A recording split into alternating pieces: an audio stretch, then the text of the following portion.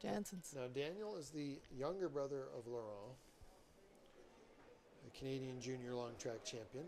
Remi Beaulieu was on the short track development team. Should be an interesting pair. Again, coming at it from the short and longer distances again. Yeah. Yep. Dubreuil on the inner, Beaulieu on the outer.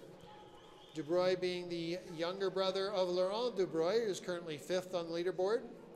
Beaulieu coming from short track. He was on the short track development team. Beaulieu opens first, 24:02. 24:02. 24:26 for Dubreuil. 24:26.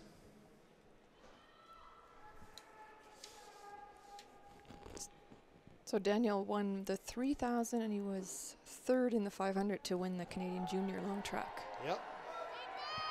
Beaulieu 25:63. Dubreuil 26:74. So Beaulieu 25:63. Dubreuil 26:74. Dubreuil is from Lévis, Quebec, and Beaulieu is from Alma, the Alma Club.